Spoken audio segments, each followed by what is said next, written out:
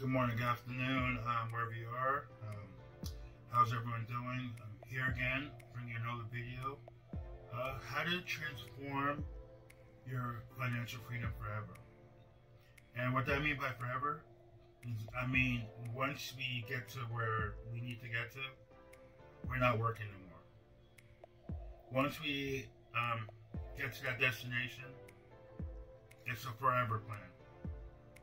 It's not just a one-time thing, it's making forever. So that's why I preach this, and I want everyone to reach this financial freedom goal and be free from working a 9-to-5, living check by check, and stuck in a loophole. So here's some of the tips that I have for you today.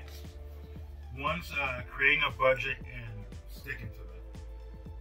Same thing as if you're trying to lose weight and your doctor gives you some guidelines of things you can eat and things you can't eat, and you really want to stick to what you can eat, and you'll probably get successful at losing weight. But if you don't, then there's a chance that you might gain weight. Same with a budget.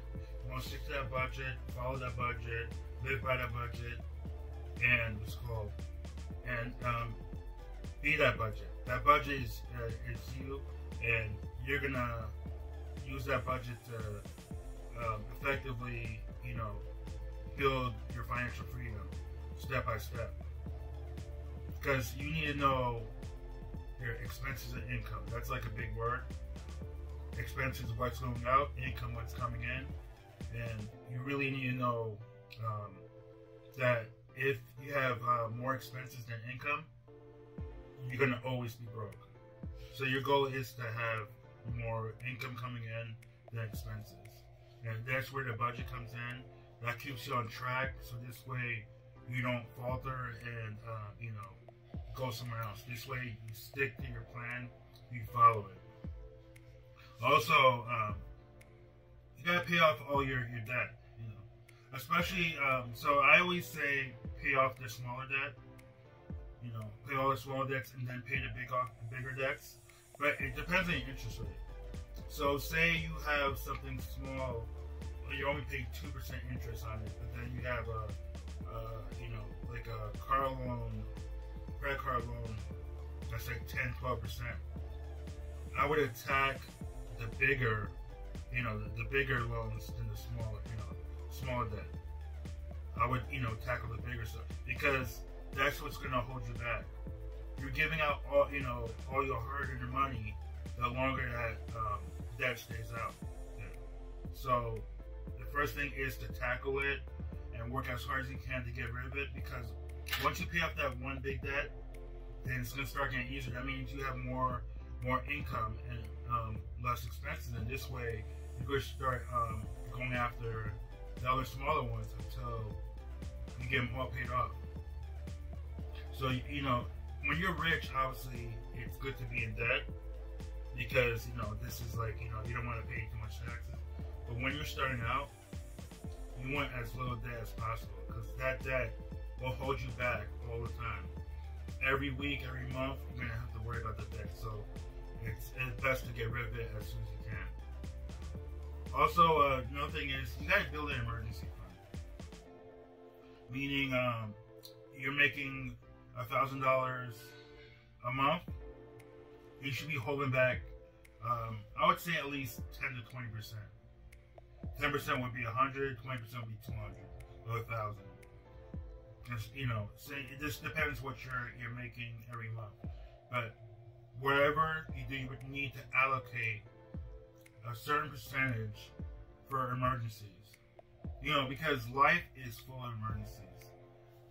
It's not like you can go through life without any problems. And things happen when you least expect them. And that's why even with me, sometimes car breaks down, or having sink problems, electrical issue, washer dry stop working, dishwasher has issues. You just don't know when it's coming, so you just gotta be prepared. And so when prepared for things in life, do well. If you're not prepared, then and you're not going to be ready for when life punches you in the mouth. That goes for everyone. Also, I would say you need to have a 401k or some type of retirement savings fund. Besides that emergency fund, you need to be putting money for the long term, for 30 years, 40 years, 50 years from now, depending on how young and old you are. You need to keep putting money back because obviously you don't know if you're gonna live that long, but you need a backup plan just in case.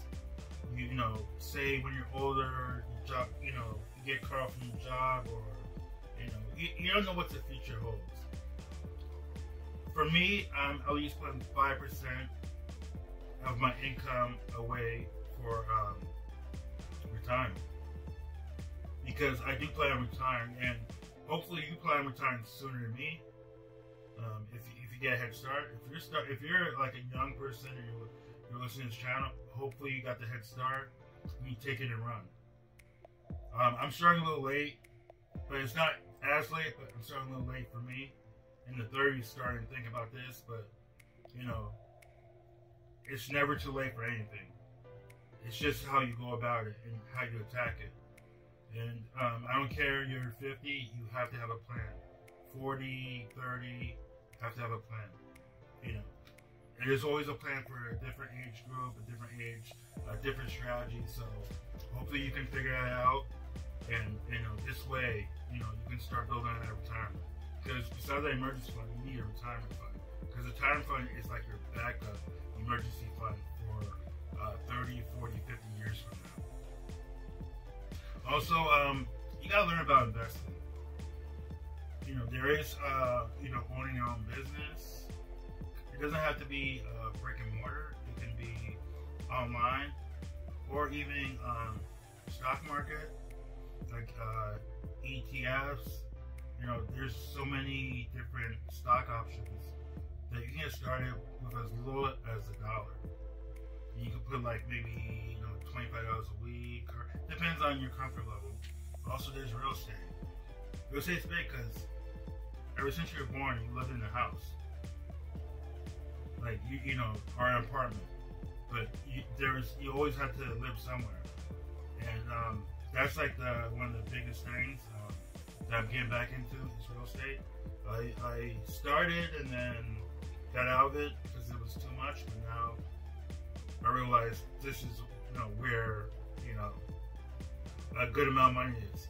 So if you own a lot of properties, you could be making as much as an NBA, NFL player if you do it right and you have enough going on. So if I don't, if I can make that much and I'm not playing, pro sports, that's an amazing thing.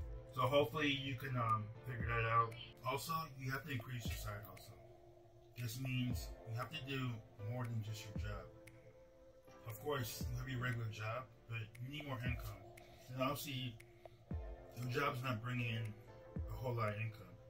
So you're gonna have to, maybe sell stuff on eBay or Amazon, or walk a dog. There's many different things you can do. Babysit, increase the money, because you're gonna need income.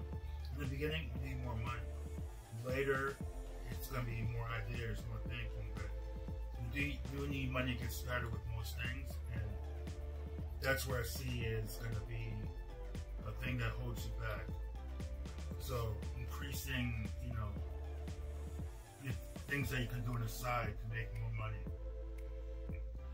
Also, you gotta avoid impulse purchases, which this can be during holidays. Buying something you want but don't need. It's not always, you're not always out there just to, get everything you want. You want to get everything you want when you reach your goal. It's like you have to win the Super Bowl before you can start doing the things you want to do. You can't just start, taking time off, relaxing, and etc. This is when you have to go hard. Like there's like 5 of you out there. You have to go very hard. And, for you to make this happen, you just can't just go spending on anything you see. it's tough, but you know, the results will equal something much better than that, you know, pair of Gucci you got, you know, a couple of years ago, or Nike or Jordans that you're buying. Your destination will be better than whatever material thing you can buy. Also, please track your spending, because you know, obviously I want you to track your, you know, your expenses, but also you gotta see, you know, what you're spending your money on. Like, is it, you know, if it's quality stuff that you need, then yeah, it's great. But if it's something you don't need, and things that are just sitting there after 1 month, after you buy them, why are you buying them? You're just wasting time. So, you know, you need to figure that out. And what's it called? Once you figure that out, it's totally going to change your whole life. The last thing I want to talk about is setting financial goals. You really have to, you know, see where you want to be and how you get there. You do have to figure it out, but you have to see it. See it in your mind. You have to feel it and know that you're going to get there. Because you can get there and you will. You have to see it first. You know, if you want that building, you have to see yourself in it before you can actually get it. Same thing if you want anything in life. You actually have to see yourself, picture yourself being in there before it actually happens. And that's positive thinking. And, you know, to do any forward thinking to financial freedom forever, you have to be a fast thinker, smart thinker, and a future thinker. Anyway, I do thank you for coming to the channel today. Please don't forget to like and subscribe down below. Thank you for taking the time to watch the video. Hopefully this has helped some people. I'm here for everyone, but I'm definitely here for more new. If you're a newer person, I just want to help you get up, because I know it was tough when I was starting out, and I didn't really have much help. And I know for the newbies starting out, it's gonna be a tough road, but you can do it. And newbies are, you know, even if you're making, you know, 6 figures a year, you still can be a newbie, because, you know, to get to where we're getting at, you know, it's gonna be a long hike up the mountain. Anyway, thank you all, and I'll see you on the next video. Thank you.